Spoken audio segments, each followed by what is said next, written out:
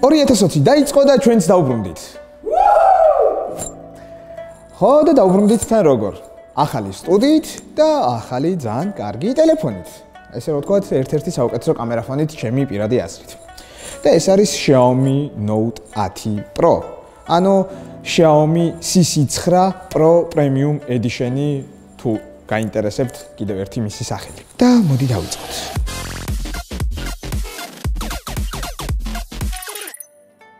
გამარჯობა. ეს სმარტლაბია ადგილი, სადაც უნდა შემოიხედოს სანამ ახალ მობილურ ტელეფონს იყიდი და მე კი მისი წამყვანი თორნიკე ვარ და გაგიზიარებთ ჩემს პირად გამოცდილებას აი ამ ახალ ტელეფონზე, რომელსაც ქვია Xiaomi Mi Note 10 Pro. როგორც ყველა დასაწყისში ვთქვი, ერთ-ერთი საუკეთესო კამერაფონია, რაც მე აქამდე მქონია. მოდი დავიწყოთ დიზაინით. ამ ტელეფონის წინა და უკანა პანელი ორივე არის Gorilla Glass 5, ხოლო ჩარჩო ალუმინის არის. აქვს უკანა პანელზე 5 კამერა და 2 ცალი LED ფლეში, ერთი ყვითელი, ხოლო მეორე თეთრი ნათებისთვის. რაც საკმაოდ საინტერესო არის და მე მგონი პირველად ხედავთ ამას თვითონ ტელეფონის კამერებში. წინა პანელს რაც შეეხება, გვაქვს დისპლეი, AMOLED დისპლეი და ერთი პატარა კამერის ჭრილი, რომელიც წვეთოვნად არის ჩამოვარდნილი. გვერდითა პანელს რაც შეეხება, გვაქვს სტანდარტულად ხმის ასაწევი ღილაკი და ჩართვის ღილაკი. ხოლო მე რაც ძალიან მომწონს არის მის ქვედა პანელზე, აქ გვხვდება USB Type-C, ერთი ცალი სპიკერი და 3.5 მმ-იანი ყურსასმენის ჯეკი, რომელიც მე ძალიან მიხარია, რომ ამ ტელეფონს ისევ აქვს. იმიტომ რომ როგორც ხედავთ, ტენდენცია არის, რომ ყველა ტელეფონიდან ამ ჯეკებს აძრობენ და ძალიან არ მომწონს, იმიტომ რომ კაბელიანი ყურსასმენით ბევრად უფრო უკეთესი ხმა შეგიძლია მიიღო ვიდრე უსადენო ყურსასმენით. ასე რომ მადლობა Xiaomi-ს რომ დატოვა ეს ჯეკი. ახლა კი მოდი გადავიდეთ ამ ტელეფონის დისპლეიზე. ეს არის 6.47 ინჩიანი AMOLED დისპლეი, რომლის მაქსიმალური განათებულობა არის 600 ნიტი, რაც სრულიად საკმარისი არის იმისათვის, რომ გარეთ დღის შუქზე ამ ტელეფონზე ყველაფერი ძალიან კარგად დავინახოთ. თან ასევე აქვს გვერდებზე გადმოწეული ეკრანი, ესე რომ ვთქვათ, edge და დიზაინითაც მთლიანად საერთო ჯამში გავს P30 Pro-ს. რაც ცუდი არ არის, იმიტომ რომ P30 Pro ძალიან ლამაზი და კარგი ტელეფონია. ხოლო რაც შეეხება დისპლეის ფერებს, ფერთა დიაპაზონი საკმაოდ კარგია და ღრმა. ასევე ეკრანქვეშ ჩამონტაჟებული დიდი სანაბეჭდი სენსორი საკმაოდ სწრაფად მუშაობს, რაც მე ძალიან მიხარია. ამ ნაწილში ძირითადად ხოლმე ტელეფონის კამერაზე ვლაპარაკობ, მაგრამ კამერას ბოლოსთვის შემოვიტოვებ და ახლა გადავალ ამ ტელეფონის პერფორმანსსა და ბატარეაზე. პერფორმანსით ეს ტელეფონი ჩვეულებრივი mid-range-ი არის. აქვს Snapdragon 720G, რომელიც Snapdragon 720-ის ოდნავ მოდიფიცირებული ვერსია, რომელსაც უკეთესი გრაფიკული ამაჩქარებელი აქვს. ხოლო რაც განასხვავებს ჩვეულებრივ Mi Note 10 Mi Note 10 Pro-სგან, ეს არის მისი ოპერატიული მეხსიერება, ანუ Mi Note 10 აქვს 6 GB, ხოლო Pro-ს აქვს 8 GB და შიდა მეხსიერება 128 GB ჩვეულებრივ Mi Note 10-ზე, ხოლო Pro-ზე არის 256 GB. რაც სრულიად საკმარისი არის იმისათვის, რომ 2 წელი ვიდეოები და ფოტოები ვიღოთ, ისე რომ არ ამოგვეწუროს სათავსო ადგილი. ახლა კი მოდი გადავიდეთ ბატარეაზე. ამ ტელეფონს ბატარეა აქვს 5260 mAh-იანი, რაც ტიპიურ მომხმარებელს დაახლოებით 2 დღე სრულიად თავისუფლად ეყოფა. და ახლა უნდა გადავიდეთ ამ ტელეფონის მთავარ ღირსებაზე, ანუ მის კამერებზე და მოდი სტუდიაში კი არა, გარეთ გავიდეთ და იქ გავაგრძელოთ ეს ყველაფერი. და აი გამოვედით გარეთ და გავტესტოთ კამერა. მოდი დავიწყოთ რითი. თვითონ კამერის ინტერფეისით, რომელიც ძალიან მარტივი არის, აი შეხედე, როგორი არის. ძალიან მარტივად შეგვიძლია შევცვალოთ რამოდენიმე სხვადასხვა მოდი, ანუ ეს არის ჩვეულებრივი wide lens-ა, ultra wide-ზე როდესაც გადავდივართ, ხელს ხედავთ, იმიტომ რომ ვიღაცა მოიფიქრა, რომ კამერა დაეყენებინა იქ, სადაც ზუსტად ხელი უნდა გქონდეს ხოლმე ნორმალურ ადამიანს.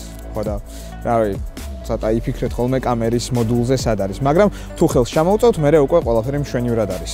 ახლა კი მოდი გადავიდეთ მის შემდეგ ფუნქციებზე, ანუ ეს არის 2x ტელეფოტო ლინზა და 5x ultra zoom ლინზა.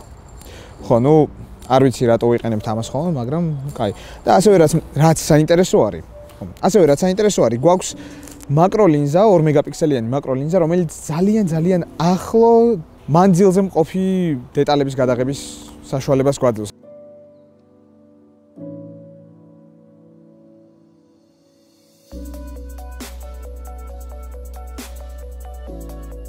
ფოტოებს საკმაოდ კარგი დინამიური დიაპაზონი აქვს, რაც ალბათ იმის დამსახურებაა, რომ Xiaomi-მ თავისი ალგორითმი ძალიან დახვეწა.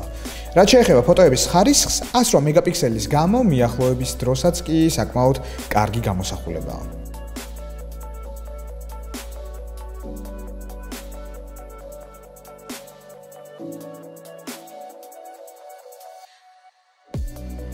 ისიც უნდა აღვნიშნოთ, რომ მართალია Pro და ჩვეულებრივი Mi Note-აც ორივეს 108 მეგაპიქსელიანი მთავარი კამერა აქვს. განსხვავება ამ ორ კამერას შორის მაინც არის Pro ვერსიას აქვს 8P ლინზა, ანუ 8 ცალი ოპტიკური ელემენტი აქვს, ხოლო ჩვეულებრივი Mi Note-აც აქვს მხოლოდ და მხოლოდ 7. სულ რაღაც 7 და მცირე განსხვავებას გვაძლევს ხოლმე ეს შუქის ახკმადობაში. და ამას ნახავთ ფოტოებზეც.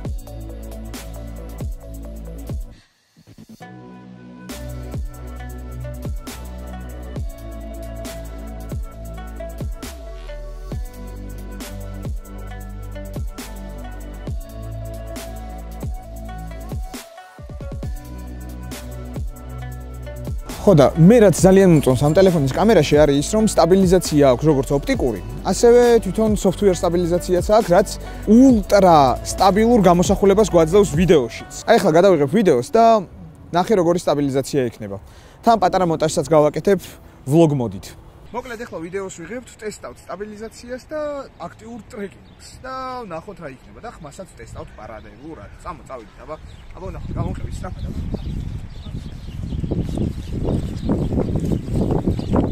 როგორი სტაბილიზაცია? აი, მორჩა, ვეყოფა, წავედით. მე მგონი კარგი არის, ხო? ასე.